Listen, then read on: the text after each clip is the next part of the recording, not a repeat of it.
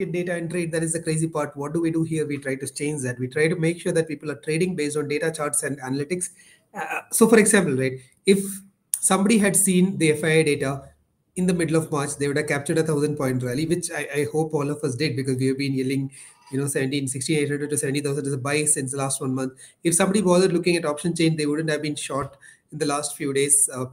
Except of course Monday, but then there was contrary evidence in the charts, etc. Basically, if you look at charts, data, and uh, trade, you don't need to look at what somebody else is saying on the news. Like, it doesn't matter what China is going to do next quarter if you are looking at trading for this expiry, right? So anyway, let's get started with Calagra market. So the first thing, charts, of course. So yesterday we had said that this is a bullish hammer which is getting formed above 200 DMA. Nifty is in the breakout zone. So today again it went above. So what it has done is, so what is normally the way in which a bullish hammer acts? This is the first thing. The first candle is the bullish hammer, which is this, right? This right here, right? It is like this candle with a very big rejection wick on the bottom, a small head, green head, and it is on a support. So you can see that this is on a support. What is this support? This line, right? This is the 200-day moving average of Nifty futures. So on a support line, we found rejection of price at the bottom. We found a bullish hammer, which is a bullish chart pattern. And now we have a closing, which is above yesterday's close, which is a bullish hammer confirming. So support followed by bullish hammer, which is value, zone of value, followed by price action, followed by candlestick pattern, followed by confirmation by a close above yesterday's close. Doji, of course, because we know that there's a 200 DMA here, there will be some tussle. But we have confirmed the bullish hammer, and it is likely that it will go up, at least according to the charts, right? So that is what chart is saying. Now let us go look at Bank Nifty, right? Again, what do we look at? We look at futures. We don't look at spot. And we can look at spot, but okay. So here's the interesting thing. Let me draw a horizontal line here.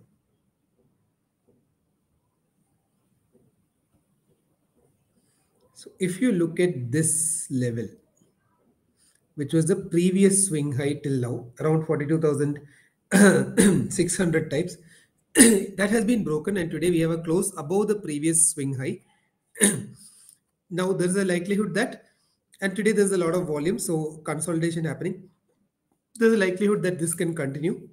So let me just magnify this.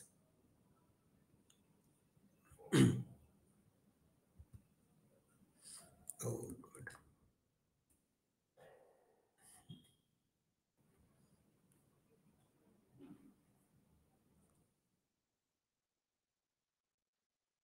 I need to draw this thing down. Yep. Right. So you can see that there's a close above yesterday's close. So this looks like a breakout from the previous swing high. Dollar again, it's continuing to be bearish. Today is a pause. I don't think there's anything to read here. It's a doji candle before a continuation of the trend, probably. Indecision candle, it can be continuation, it can be reversal, but looks like continuation because we have broken this trend line. Which trend line? This blue trend line, which we are highlighting here. So basically it looks like it's going down, right? After taking rejection from this point, right? Right. And it can go at least till 8150, it looks like. So on charts, everything looks like people want to, I mean, on at least on paper, it looks like Nifty wants to go up, Bank Nifty wants to go up, dollar wants to go down.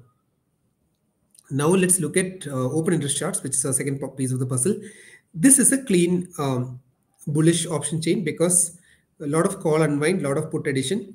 But let's see if there's anything more to it. Last 3 hours, call and put both got unwound. So that's just intraday profit booking. Last 2 hours, same thing. Call and put both got unwound. Last 1 hour, a little bit more puts than calls, but that could again be intraday profit booking because it had gone up during the day. But net, the number of puts have increased 70 lakhs. Calls have increased only 35 lakhs. And we have a very bullish looking option chain with an elevated PCR of 0.8, which is slightly above yesterday's. So option chain is looking bullish, right? But here is the wrench in the works. FII sold 33,000 calls. I was very disheartened to see this data, because otherwise it was very easy to trade, right? Because tomorrow is again going to be a bullish day if it was not there. But this is bearish because they sold calls. This is bearish because they bought puts. But on futures, they have bought 500 crores, which is bullish. And stocks are 400 crores is nothing, right? But here's the interesting thing, right? Although they have bought puts and sold calls, the important thing to keep in mind is, see, this is not a huge gap, right? This is a tiny gap. And if you look at it, right, this is 2.24 quantity calls sold in lakhs and 3.18 in puts. So if I do 22 by 32, it's roughly 11 by, yeah, it's 2 by 3, right? So for every 2 calls, there are 3 puts outstanding. Am I getting this right? Yeah. 22 by 32, 22 by 33, pakad lo yaar, 2 by 3, right? So it's not very bad, right? Because we have seen much worse, right? Like, look at some of this. This is like half the call, or like 60% the calls. This is almost 70% the calls, right? Which is a healthy number. There are for every 7 for every 10 puts, there are 10 calls outstanding. So that's not really bearish. So despite this data where if I have sold calls and bought puts, I am still going to not look at it excessively, because overall the OI, which is represented by this thing, looks healthy. 7:10 is not very bad, right? Plus index futures are 500 crore.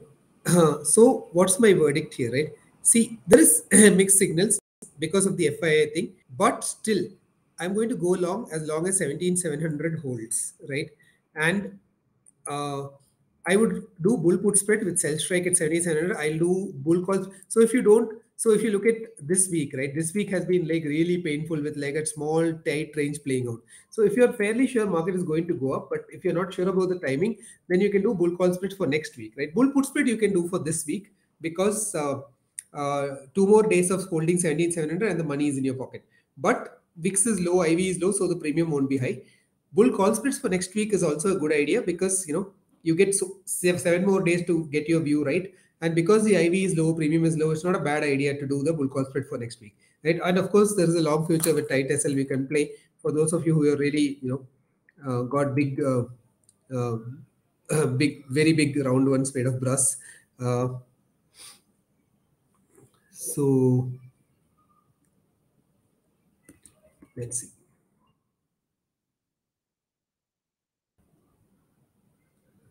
Let's see what's the RR of a bull call spread for next week. Let's see, you can even do this week. It's just that if time runs out, then, and break even is very tiny, right? Only 0.2%. So it's a very attractive trade, right? In fact, I'm sitting on a naked put of 17,650. And if you happen to have my verified P&L link, you can still go see my positions. I'm sitting on a naked call of 7650 strike. But you can also do call spread. It's not a bad idea. 0.2% break even is very tiny. Tomorrow this break even will improve even more.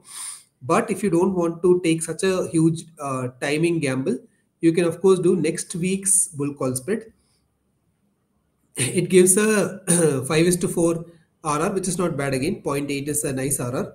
And you can even spread it wider of 17,750, 18,000. Then it gives you a 4:3 RR. So I'd definitely be tempted to do this as a trade also, right? So either bull put spread of this week, or the other thing of next week. Sorry, I think I wrote this wrong. This is wrong. Thank you for pointing that out, Arup. So 500 crore buy bullish, 400 crore sell bearish.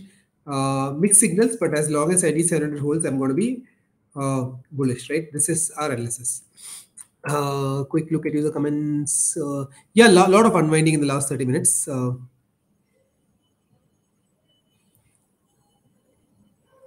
Sandeep is saying thanks for the view. No, Sandeep, it's easy to give view. The tough part is to act on it. So the credit is all yours. Sumit is talking about sensible virtual trading. So sensible virtual trading, the deal is, see, logically NSC asks us to keep a delay to prevent double trading, which is half the reason why we are um, stuck here. But let's see what we can do to improve the this thing. So yeah, this is our analysis for today. We'll see you again for tomorrow. Thank you so much for joining, and as usual, please take care and keep your capital safe. Bye.